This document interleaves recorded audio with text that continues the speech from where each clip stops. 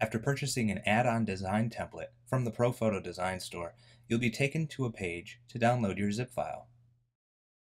If you're not taken to this page, check the email account used to purchase the design. You'll find our confirmation email with a link to download your design. Check the spam filter or folder if the message can't be found. After downloading the zip file to your computer, be sure to save it in a location where you can find it later, like your desktop. Unzip the file, and inside you'll find a few things you'll need, like an instruction file to help guide you as you modify the design template, Photoshop files for the custom graphics the designer created to give the design its unique look and feel. This might include background images, button graphics, or photo templates used to create masthead images or logos, or other specially styled content you need to upload within ProPhoto. There will also be another zip file inside, which you will upload in the following steps. Keep all these files on your computer for future use. Let's install the design template in ProPhoto. Log into your WordPress admin area and go to the Manage Design screen. You'll find this as an option under the ProPhoto group on the left in WordPress. If you don't see this group, be sure you're logged into WordPress with an administrator account and verify that ProPhoto is installed and set as the active WordPress theme. This Manage Design screen is where your design templates are found.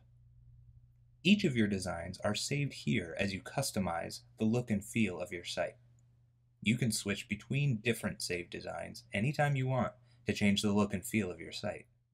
To install your new design template, click the Upload Design Zip button over here on the right.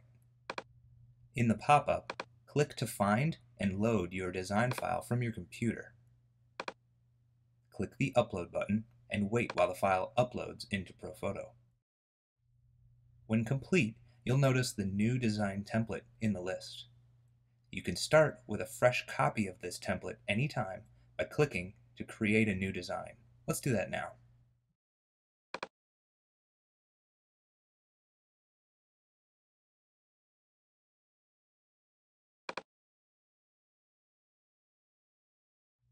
Here you'll see your new design in the Inactive Designs area. These designs are each separate collections of ProPhoto settings and images ready to use. You can copy them, edit their title or description, and even export them as a zip file, which you can transfer to another ProPhoto setup. Let's activate the new design by clicking this button.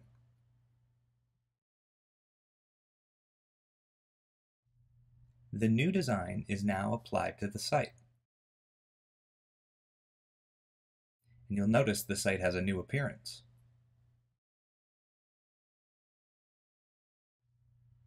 The ProPhoto Customize areas can now be used to make any changes that you want for the perfect look. Don't forget that with ProPhoto, you're in control.